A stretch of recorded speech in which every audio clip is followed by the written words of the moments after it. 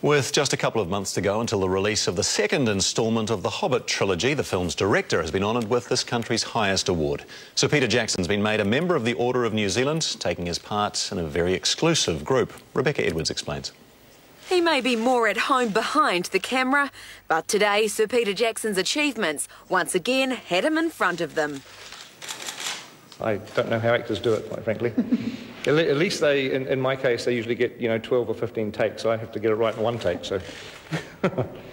Sir Peter Jackson receiving the country's highest honour for his contribution to our film industry. I don't really feel that different today than I did a long time ago when I was a kid in Pukekohe Bay wanting to make movies, and so I'm sure there's a lot of people out there that can do it, and if I can be some sort of an example, then it's fantastic.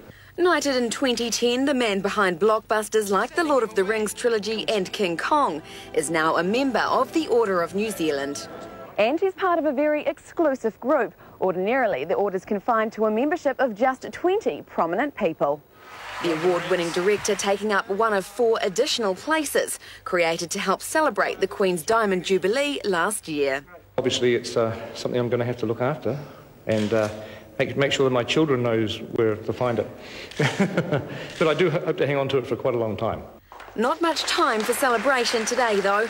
The kid from Pukekohe Bay rushing back to his cutting room.